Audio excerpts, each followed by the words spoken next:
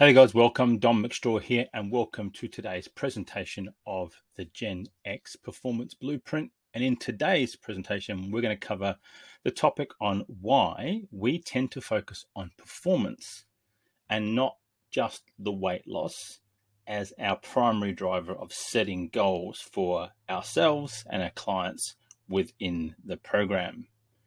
Let's just jump into this next slide. So the first thing for us to understand is simply what we call the triangle of awareness. Now, for some people, it sounds something sexy, but realistically, it's pretty simple. Let's just go forward. So like a triangle, as you can see here, nice and easy, equilateral triangle, 3 different sides, 3 different points. When you're within inside the triangle, you can go in either direction. You can go clockwise and get from point to point, and you can also go anti-clockwise also too. So simple, straightforward, fairly understandable, not a problem. Now we start to not complicate, but now we start to add what we think are the 3 main goals that most people want to pursue when it comes to things like their health and fitness, although these cascade into other areas of what it means. Let's have a look at the top. We've got the guy, basketballer in this particular case, a sporty type of personality. We get down the bottom right, we've got the muscle man, the bodybuilder, let's call it the looks, wants to look a certain way. And then we've got the nice hourglass there in the bottom left-hand corner, and that's a good representation of, say, time, maybe wanting to live longer, and that's exactly what we do. We have 3 areas or 3 points on the triangle of awareness, one being performance, the second being the aesthetic, the look, as you can see here. Obviously, the bodybuilder is a good representation of that. And then the ability for someone to want to live longer, live a fuller life, and therefore the hourglass is a good representation of that. So again, why do we use the triangle? Well, it's pretty simple. If you think about the points in a triangle, they are the furthest point from one another, okay? So this means, so what you're going to do if you're going to pursue, say, the performance, the basketballer, his athletics, his performance, his ability, it's as far away from being a bodybuilder as you can be. It's also as far away as someone who is in their later years in life, quite sedentary, 80 plus, for example, and then wanting to lead a longer life, less stress. Likewise to the bodybuilder. Yep, as we said, the bodybuilder, again, he is far enough away from the athletic guy, right? But he's also the furthest away from the guy who wants to live a longer life, and vice versa. And we use this triangle of awareness simply to break down what it means and what are the tasks that you've got to undertake to, say, pursue each one of those types of goals. So the question I have here is have you ever heard anyone say that they want to perform better and lose fat? Okay, now some people may, and with each one of these, there are elements that you can maybe do in parallel, but you can't achieve one to its maximum without sacrificing the others. Now, what do we mean by that there? And how do these guys differ? Because at the end of the day, they do. When we start to include nutrition, for example, there is fundamentally a big shift. Let's have a look at the performance as a goal. So generally, as we said here, it's athletic in nature. When we talk about the food thing, the calories, basically the person is looking to, at a minimum, they want to be opting for maintenance because they're going to be consuming those in the pursuit of that athletic goal. In some cases, they are after an actual fact, they're actually after a surplus. So they want to eat a little bit more calories than their body needs as far as what we call basal metabolic rate. And we'll go into that later on.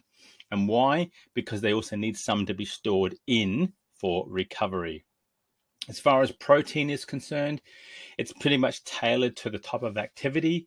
And again, the rule of thumb is between 0.7 grams to 1.2 grams per pound of body weight. So if I did the 1 gram for me at 94 kilos, that's 206 grams per pound based upon my body weight that I would have to consume in a day. Now that's not just 206 grams physical, that's 206 grams of protein. And I'll do another video on that there about what does that mean. For example, like 206 grams of protein when I'm looking at, say, beef mince, we're talking in excess of a kilo of beast mince just to hit that. And there's more on how we can do that better. So things like football, stuff that's got a strength bias, we're probably more at the higher end. We obviously want more protein because it obviously goes down to the breaking the muscles down and rebuilding them. Whereas someone who might be like a distance runner, maybe not necessarily looking at that, they might be on the lower side of their protein. But also too, it looks at things like the fuel source to achieve performance. There are typically 3 areas. The stored fuel, the stuff that's in your body. So your short sprints, your 3RM fuel, it's based upon our energy system, and that energy system is the ATP-PC. I always forget it and I always fumble up, but basically it's the stored energy within our body. Short, sharp, it's there and it's drawing from them. If I go into like the 400-meter sprint, the CrossFit style activities, we're typically seeing carbs as the preferred energy source. And that's what we talk about, the glycolytic energy system. And then when we start to look at things like marathons, Ironman, stuff where we're on the aerobic threshold, yes, carbs have a big influence. But typically those people, when we're going further and further and further, because we're looking at potentially muscle breakdown, we're looking at fats as their main source of energy. When I jump into aesthetics or the look, I got probably 2 main areas. One being, let's say, fat loss. Not going to call it weight loss. But then there's the muscle gain. So think of the fat loss as someone who wants to lose a few pounds, drop a dress size, pull the belt in a notch or 3. And then the muscle gain, i.e. typically the bodybuilder. So in the fat loss game, calories are king, right? We're typically looking at someone going into a calorie deficit to force their body to use the stored fats.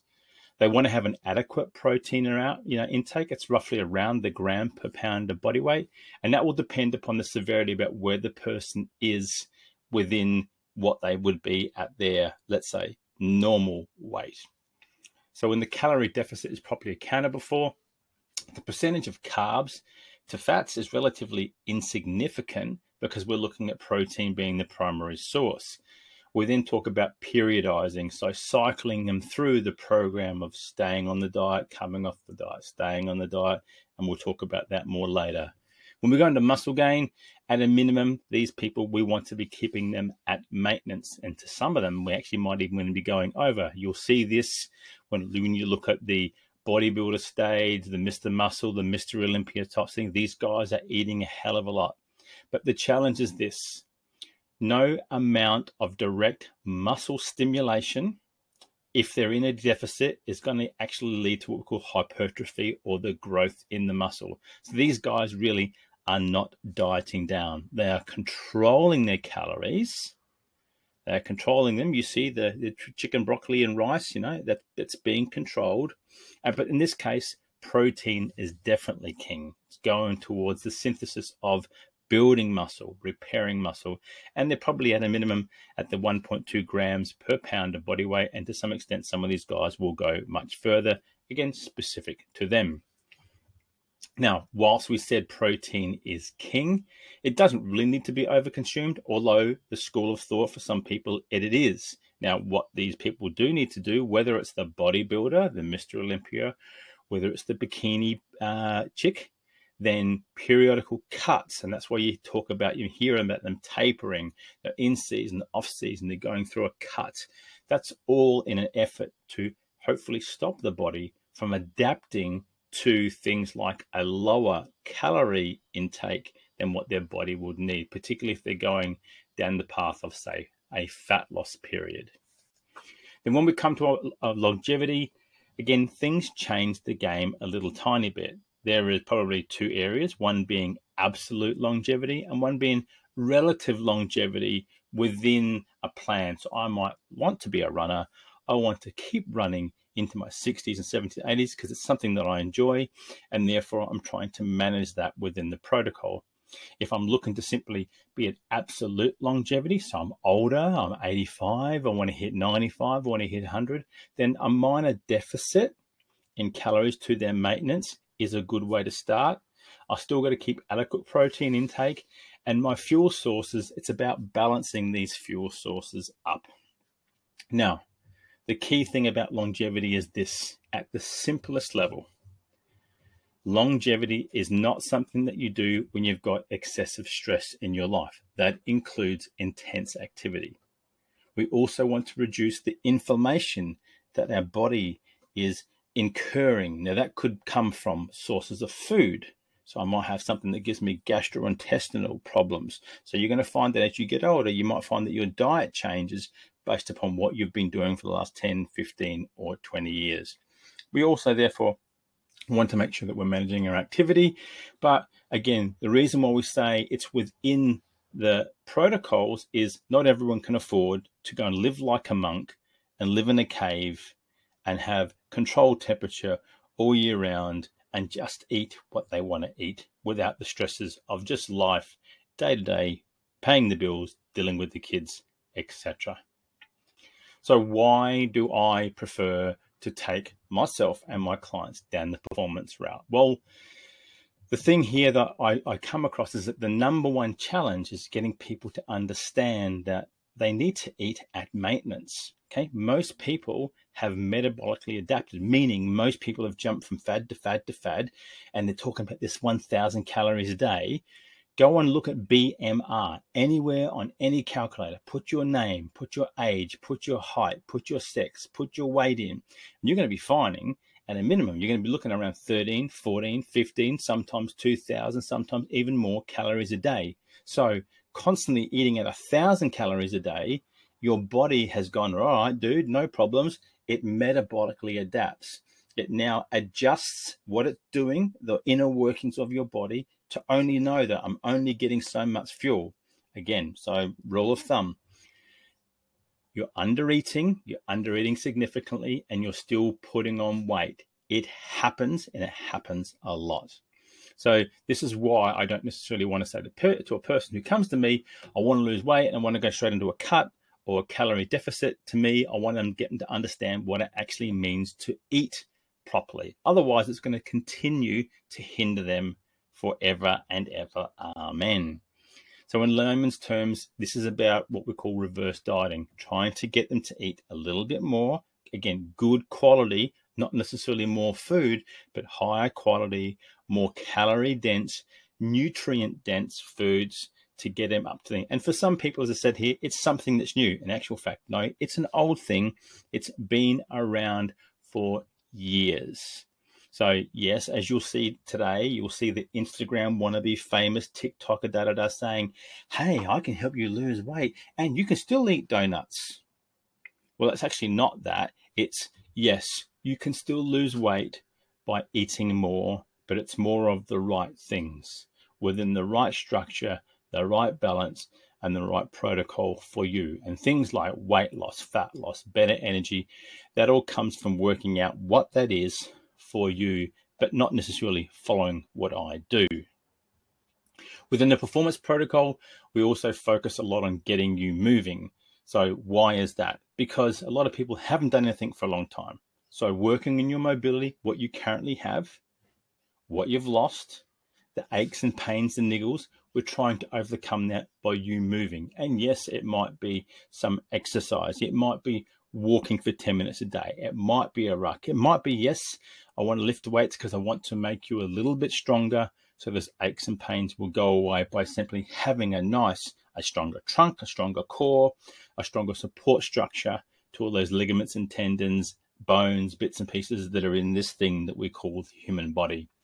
But also to the moving part for me is one way where we can also have an impact on your daily calorie expenditure. In other words, using more calories versus just eating less calories.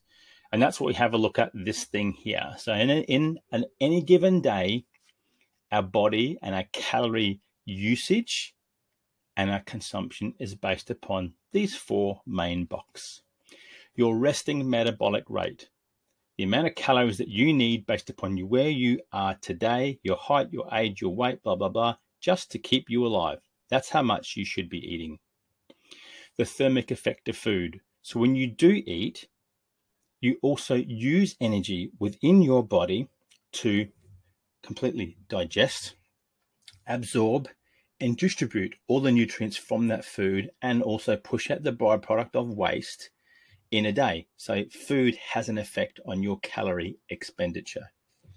The other two areas, and this is typically what we see when people aren't doing that much of these, is yes, the exercise thing, but then what we call NEAT, so the non-exercise activity thermogenesis. It sounds like a lot, but basically that is the getting up, the moving around, the bending over, the doing the work, the washing the dishes, the sweeping the floor, all of the stuff that you don't consider necessarily exercise, but what you do in moving during the day can go a long way towards the energy that you're going to expend, and therefore that's going to offset the energy that you're going to consume. From here, we then take this and what we call the long game. So we want people to understand this within our performance blueprint, what it means step by step to focus on not now, not 6 weeks, not 28 days, but longer down the path. We introduce them to the concept of what's called periodization. So if you're familiar with this as far as weight training, it means you have a plateau, you'll come off, you'll come up, you'll come down, you'll get left, you'll do this, okay, and you'll work through that. Periodization also applies to how you consume your food. So for example, in an in-season protocol, I'm, say, a football player, I'm eating to maintain, say, a high cardio output. When I come off my season, I want to be able to maintain that a bit. I want to dial it back a little tiny bit, but I still want to be able to keep myself relatively lean because my energy expenditure in a day is gone off. I come into off season. I'm typically back in the gym. I'm working on improving something. It might be strength. I might want to get stronger. I might want to get faster. And then I come back into the pre-season, and that means I got to start adapting the way that I've been eating my nutrition to get ready so that I'm ready for the season ahead. That's what we call periodization. Each one of those cycles, think of them like seasons: summer, autumn, winter, spring. And that what you do in each thing is slightly different. We're not just dieting all year round. Go back to that last slide. That's what it means to become metabolically adapted. And then as we do this, we also dial in what we call the mental aspect, or I call it Mentalise, where we start to break the cycle of going, yeah, okay, I don't have to diet again. I'm no longer diet hopping. I'm not jumping in the fads. I know this works for me. It's worked in me in my in-season. It's worked pre-season, it's post-season, and in my off-season, I can do the same thing too. And I know that I've got all this back in. I'm optimizing my life. It's working for me. And therefore, that's a lot of this stuff that's up here. Plus, we also don't get caught up in what we call the hangry basket, which you typically see when someone is going straight into some form of weight loss or fat loss protocol. They're always hungry, blah, blah, blah, blah, blah. We don't have that necessarily when we talk performance. So, yep, so that's it. So as I said, I'm Dom McStraw, and I take the high-performing Gen Xer. That classifies me. If you're in the 40 to the 56 category, I want to help you get back your lost athleticism. I want you to rebuild strength and regain your waistline, because we typically find that they say the middle age spread by showing you how to do this without wasting all the hours that you currently don't have because we are all so busy. But there's also excuse. So therefore, let's wrap this up. Those three things here: the Metabolise, that's the gears, that's the engine that's fueling you. The Mobilise, that's the picture of the kettlebell, the doing the work, showing you how to move, the exercise, the activity. And the Mentalise, the brain thing, getting this understand clear, not getting caught up, just dealing with you and your facts, are all part of what we call the Gen X Performance Blueprint. Now, there are three other ways that maybe I can help you today. One, maybe there's some free training. If you go here to this website, you'll see what I simply call the long game. It's part of what I've just described to you before. There's a bit more details, and on that page there's access to some free training, stuff like this and this presentation. Number two, I've got a free group. It used to be called the long game. We're now calling that the Gen X Performance Blueprint. It's on Facebook, and again, it'll be a single source of information where stuff like this will all be put in. So instead of going from here to here to here to here, you can go to there if Facebook is your preferred go-to location. And finally, if you're ready to chat, maybe, hey, you think, Dom, you know your stuff, or you might be able to help me. As you see, you can go to the website and you can book a call with me. free obligation, no obligation call. Just have a chat. Let's work out if what we do might help you too. And also thank you for the time. And there are 3 things that you could also do to help me out too. Okay, 1, give this video a like, a thumbs up. You know what to need to do. Whatever platform you're seeing on it, please subscribe to the channel or whatever page you're seeing this on. So if this is on Facebook, give it a thumbs up. If it's on Instagram or it's on YouTube, please subscribe. More information coming down the channel for you. And then finally, please, as it says here, please tell a friend. That's it. My name is Dom McStraw. This is the GenX Performance Blueprint.